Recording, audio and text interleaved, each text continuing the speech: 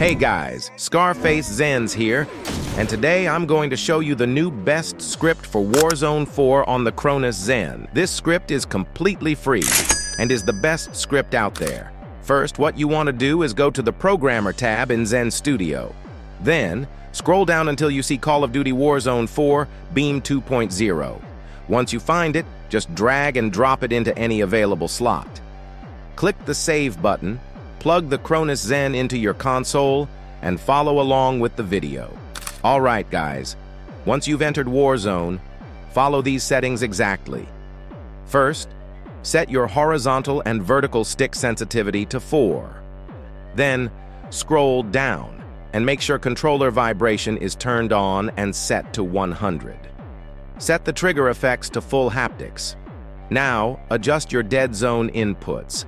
Set the left stick minimum to 10, left stick maximum to 60, right stick minimum to 10, right stick maximum to 99, L2 to 13, and R2 to 13. Now, I'll show you how to use the script and enable these settings. To open the script, hold down L2 and the Options button. Once you do that, the menu will open. The first option is the button layout. You can click X to enter it and change individual binds, such as your jump button, ADS, crouch, etc. Click circle to exit out when you're done. If you're using a button layout other than the default, use the left or right D-pad to cycle through the options. You'll see choices like Tactical, Lefty, Nomad, and Charlie. I personally use the default layout, so I'll keep it as is. Next is the stick layout. Again, not many people change this, but it needs to match your in-game setting. Click X to enter it and set your response curve, which you can find in your in-game settings. I use dynamic, so I'll use the left and right D-pad to switch to dynamic. Once you've done that, click X to enter the sub-menu, where you can set your dead zone. Set it to whatever you want. I set mine to 5. You can also set your left stick dead zones here. Then for your ADS sensitivity, I recommend setting both ADS-X and ADS-Y to 62. For hip sensitivity, set it to 42. You can change these values later if you prefer, but this setup works best for me. For parachute X and Y, keep them at 100. Click circle to exit this section and return to the main menu. Next, click down to adjust your FOV. If you use affected, select affected. If you use independent, choose independent. You can switch between these with the left and right D-pad. Then, click X to set your FOV. I use 120, so I'll set it to 120.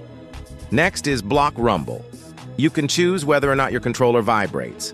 I personally enable the block rumble option by pressing right on the D-pad. Then, for anti-recoil, enable it. You'll have two options, off enemy or on enemy. Off enemy means that while shooting at a wall, there will be no recoil, but while shooting at an enemy, recoil will go slightly upward. On enemy means that while shooting at a wall, your crosshair will pull down, but it will stay stable when shooting at an enemy. Click circle to exit this section. If you're on Xbox, feel free to experiment. On PlayStation 5, make sure to select Automatic PS5 Ground Loot under the Profile section. This will allow the Cronus Zen to automatically detect your weapon and apply 0 recoil when you pick up any gun. Click circle to exit out. Next, click down on the D-pad to enable silent aim. This increases your aim assist, which is a huge advantage. Set the aim assist boost controller to 3. Which is the best setting. Now, for fire mods, you can click X to enter and choose the option that works best for you. I keep it on fire. Then click circle to go back to the menu. Use left or right on the D-pad to adjust your settings. I use rapid fire because it's the best option for me. For shot mods, I don't use anything here, but you can explore these options if you like. Under miscellaneous mods, I recommend enabling hair triggers. This feature makes the controller register trigger presses immediately, no matter how lightly you press them. This is essential for for competitive gameplay. You can enable this by pressing right on the D-pad. Once you're done, click Circle to save your settings. Okay, now let's jump into the game. If you're on PlayStation 5, hold down the touchpad and square.